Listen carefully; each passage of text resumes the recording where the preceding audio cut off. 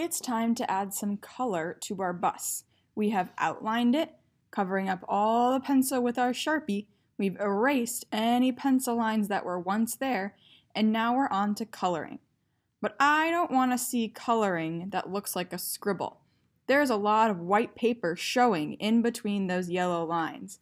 Instead, when I'm using my crayon, I'm coloring back and forth right next to where I colored before.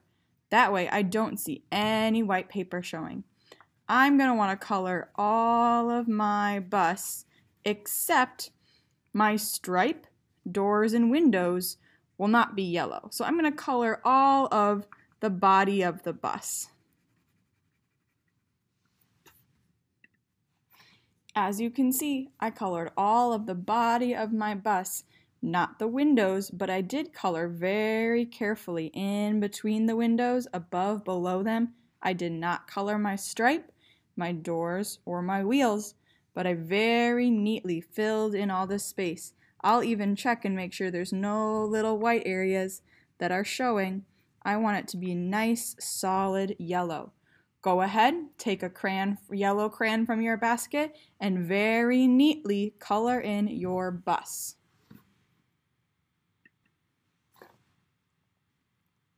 Once we have our buses colored in, next up will be the wheels. We're going to color in the wheels just like we did the bus. So we want to color it nice and neat with the edge of our crayon. So, very neat and careful. I'm going to fill in these wheels nice and dark, making sure there's no white space left. I could leave the middle white, but on the tire of the wheel, I want to make sure I fill it in nice and even. I've done both my wheels with my nice, neat black crayon. Go ahead, color in your tires on your wheels, nice and careful with your black crayon.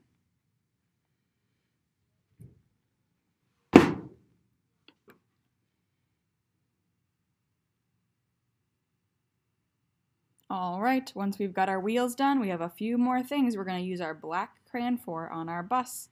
We have our windows, which it's too dark to see inside, so we're going to use our black crayon to do our windows and doors. And buses have a nice black stripe. So all of these last pieces are going to be black with our crayon. Oh, but I can't forget our little bumper up front. So this needs to be black, these need to be black, this little part up here, all of this, and every one of my windows. Make sure they're colored in fully. We can barely see any white paper showing through. Go ahead, finish coloring in the different areas of your bus that should be black.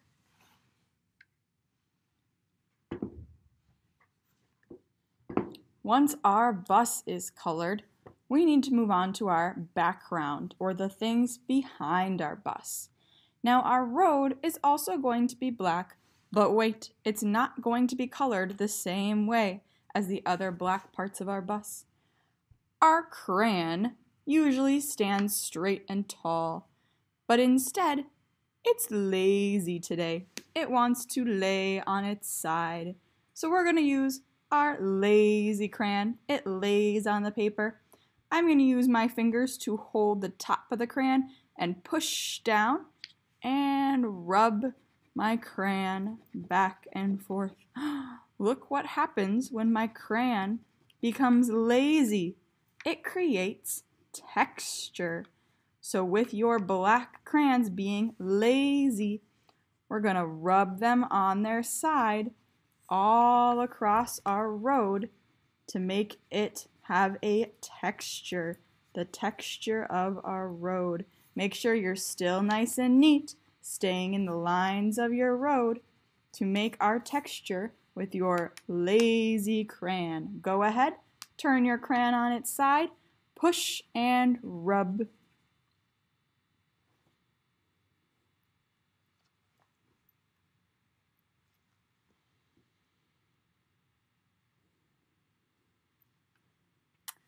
The last parts of our picture are also going to be done with lazy crayons. Lazy crayons don't have any paper around them so that they can lay on their side and be rubbed. But we're not going to do them like we did our black lazy crayon.